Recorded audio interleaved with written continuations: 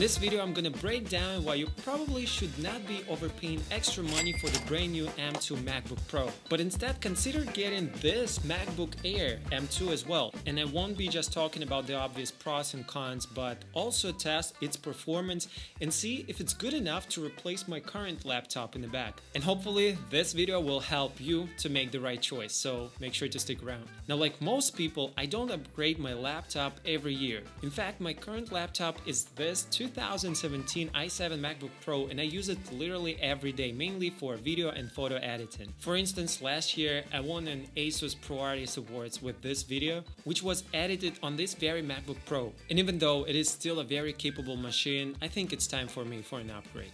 And since my channel isn't big yet, I can't be just walking around buying every model of MacBook Pro there is. So I borrowed this MacBook Air M2 from my wife, and she had it for some time now, but I actually never got to try it. And wow, turns out I'm long overdue for an upgrade. The model I have in this video starts at $11.99 USD and comes with 8GB only of GPU memory and 256GB of SSD storage. While some may be concerned about the low storage, I personally have not had any issues with it because I'm used to editing off of an SSD disk. And all my current projects and media files are stored on this exact SSD disk, so this way I can just open a project whenever I need to on different computers. Also, as my work sometimes requires some traveling and commuting, I was wondering if this MacBook Air M2 any good on the go as a portable media office. It might not be as powerful as the new Pro models, but it's so compact and lightweight, it makes it so easy to take it with me wherever I go. It's decent for photo editing, sending emails, or watching some YouTube videos.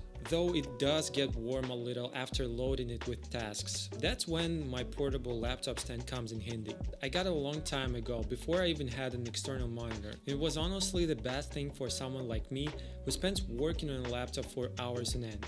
And as a result, it reduces strain on your neck and shoulders. Plus, it helps to improve airflow around your laptop. Therefore, it does not get so hot. Then you pair it with portable external SSD disk, and here you go. This is your office on the go. Battery life. So my wife uses this laptop mainly for browsing, the web, emails, and conference calls, and she charges it every 2 to 2.5 days. But when I started using it for heavy media work, like video editing, photo retouching, and graphic design, the battery life drastically decreased and lasted for about 4 to 5 hours at most, and it's with a relatively bright screen on. So as you see, the battery life will be greatly affected by the way you use this laptop. If it's just office work, wireless browsing, in this case you will get way more battery life. And talking about wireless browsing, by the way, this is a very nice laptop to have at home because it's so lightweight, you just want to use it more. Unlike the bulky MacBook Pro, it's so easy to take with you everywhere. But what happens if I treat it as a MacBook Pro and throw some heavy tasks at it? Let's find out. Okay, welcome guys to the home office setup. Let me walk you through everything, how it works here. So MacBook Air M2, and it's connected via Type-C to this beautiful monitor. It's a 32-inch monitor. I use it for color grading, for editing, for pretty much everything. And why I love this setup, there's only 2 cables needed in order to make everything work. Power cable plugged into the monitor, and then there is another one, Type-C, that goes into the MacBook.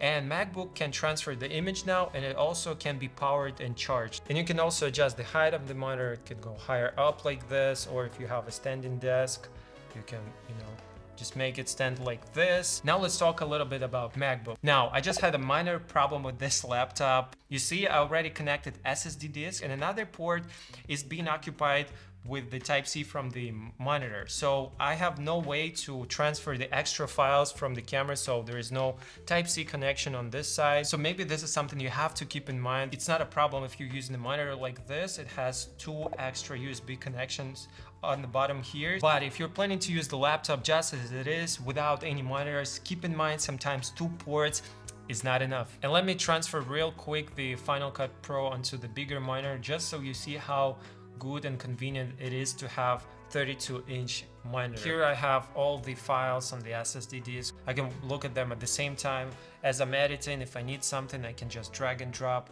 Okay, and now I'm gonna be using something against this MacBook Air, which probably is gonna stutter a lot. I just wanna see how it performs if I throw a lot of film noise, if I put a lot of bloom effects, all this kind of stuff. I want to see if this laptop can handle it and if it's gonna overheat or not. So, okay, I hit the play button and it stutters a little bit, but keeps on playing. My old laptop would crash completely at this point. And you see, I can skim through the timeline without problems. Wow. All right, now let's try something really crazy. I'm gonna be playing YouTube video at the same time. So let's hit play in Final Cut Pro. It works, okay, which is already surprising because it's film emulation, and now this is the YouTube. I have not had this much luxury ever. Oh my god, I'm editing the video with all the film simulation color grades, and I'm playing YouTube videos at the same time in the highest quality, and it does not stutter at all. It all works. Yeah, I heard a lot of complaints how people saying this laptop may not be the best option for people who edit videos, but I guess I cannot agree with this. This is perfect for me. Sharing. Okay, let's see how long it's gonna take. Everything works. This is the video, and this is a base model MacBook Air. Just so you see the comparison, this is my old MacBook Pro 15-inch, and this is the MacBook Air in comparison. So much lighter, you know, it feels like this laptop feels like iPad, really. And this brings us to the things that I think are superior on the MacBook Pro and I don't really like in this laptop. The speakers on the MacBook Air M2 are not as good as the even MacBook Pro 2017. The audio quality feels a lot closer to the phone rather than a laptop. Hey guys, this is the next day. One thing I noticed, it has a little problems when you edit multi-layer clips. In this case, sometimes it can stutter pretty heavy, so you need to give it a pause and wait for it to think a little bit, and then it catches up. So let me show you. Relatively bright screen on.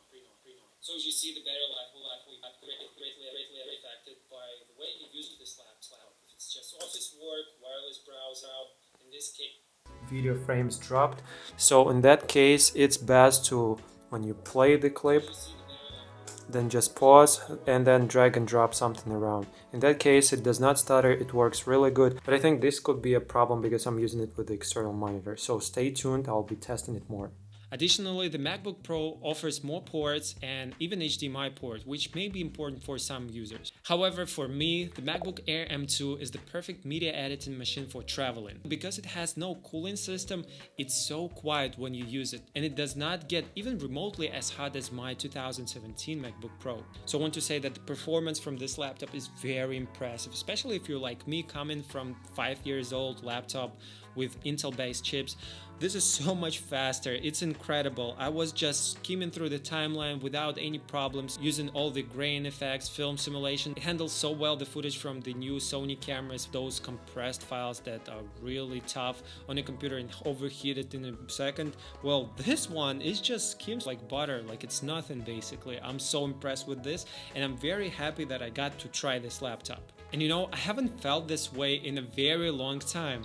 I'm genuinely excited to begin editing on this laptop. So be sure to come back here and check out my future updates on my experience with this laptop, especially for those like me who have previously used older Intel MacBooks, even the Pro models. And in the meantime, do not forget to watch my latest video right here where I test out the phone cameras in the beautiful city of Prague. And I'll see you next time. Bye bye.